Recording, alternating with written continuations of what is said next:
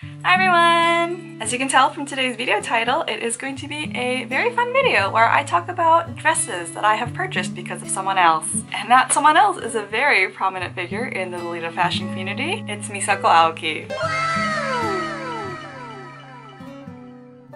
This video idea came from the beauty YouTube side and is the YouTube made me buy it, except I've adopted and adapted it to Lolita fashion, and so you get this video. There are a lot of iterations of this video that I could do, but I figured Misako Aoki is one of the most prominent figures in the Lolita fashion community, so we'll start off there. For those of you who are unaware, Misako Aoki is a Japanese nurse and Lolita fashion model. She started modeling in 2001 for the now online only Kara and unfortunately no longer publishing Gothic Lolita Bible.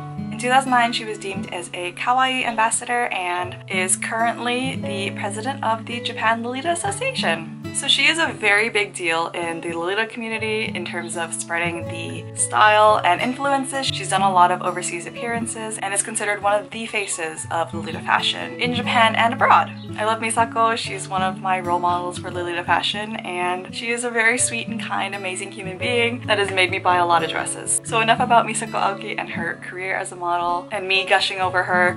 Let's talk about the dresses that she has made me want to purchase over time. I've chosen video examples of her wearing these pieces just because videos are a primary way of seeing the texture and how the dress moves in person as compared to a stock image. So we'll start off with one of the oldest videos that I always come back to time and time again, and this is Misako touring Baby the Starshine Bright's Daikanyama store with Tokyo Rebel.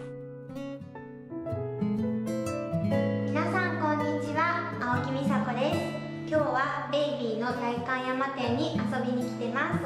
中に This video was released back in 2011, and the video brings back a lot of nostalgia because the Daikanyama location doesn't exist anymore. They've moved to Harajuku, so it feels very nostalgic to have her tour that very small store in video. The dress that she picks up in this video is one of my all-time favorites, and she's also wearing it in this video as well. It is Baby the Starshine Bright's Dessert OP. I love it so much. I have 3 different variations of this dress, and I am still on the lookout for one more variation. But her picking out this dress and styling it, how she did, showcasing her own coordinate, I basically fell in love with the simplicity of this dress and the cut and how perfect it is for the summer months. And I still go back to this video just to relive the nostalgia and the memories that I have. This next video is another video that Misako did with Tokyo Rebel, and this time she toured the new location of Baby the Starshine Bright in Harajuku. 皆さんこんにちは。ロリータモデルの青木美佐子です。皆さんこんにちは。ロリータモデルの深澤みどりです。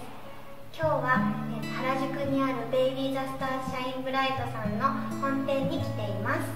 それでは So this was filmed in 2013, and she tours this location of Baby the Starshine Bright with Midori Fukusawa. She is also another amazing Lolita model who has been modeling for quite some time as well. The dress that Misako is wearing is Baby the Starshine Bright's Whiz Me Over the Rainbow, and I have had that cut before that she's currently wearing. However, at the moment I have the other cut, which I like even better than the one she's actually wearing. But Whiz Me Over the Rainbow is a Wizard of Oz print that is so gorgeous and lovely. I'm not someone who's actually super interested in Wizard of Oz themed items. However, once Misako wore it, I knew I had to have it. Absolutely gorgeous, and I love how it looked on her. In this video, in 2013, Misako released Lolitina, her song that she made, and in this video, she was wearing this dress, specifically in a different cut, and it is Baby the Starshine Bright Fall in Love with the Sweet Scent of Cologne. How I found this out, despite the fact that this MV only has close-ups of her face, is the cut as well as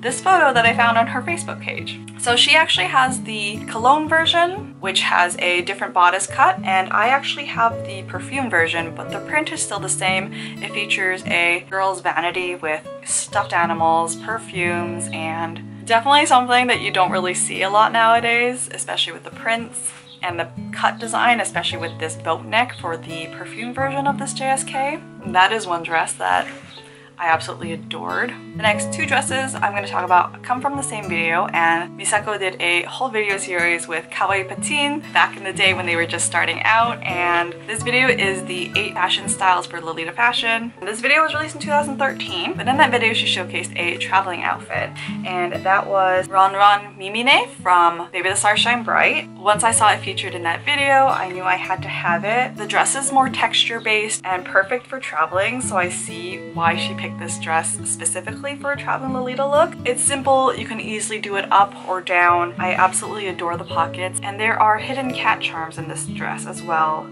The patterning of the fabric is just absolutely gorgeous in this dress, and really, once Misako modeled it, I knew I had to have it. The second dress that was featured in this video is Luragetter's Parfait JSK. This dress leans more into the otome style, however, I love the motifs for it, and I eventually found it from a swap meet in Kansas City when I was there for Paradiso. I got the OP, however, it is still quite as comfortable as Misako makes it out to be, and I just loved how she styled it. It's got some lovely parfaits, and the fabric has a little sheen to it that looks quite luxurious, and it is one of the perfect dresses to wear for the summer months. So this last dress I saw in the Kawaii International Lolita photo book with Misako, and in this video she talks about Lolita fashion itself and how it gives her strength to continue with her day, and she was wearing this dress, this is Baby the Stars Shine Bright Arietta OP, and Misako stated in that video that she really loves this dress because it focuses more on the fabric, the texture, and the silhouette of Lolita fashion, and once I saw it, I knew I had to have it. This is definitely a very underrated release from Baby the Stars Shine Bright, especially in a very print-heavy, obsessed fanbase group. The textures in this video just made it look like such a very interesting dress that would fit with my wardrobe,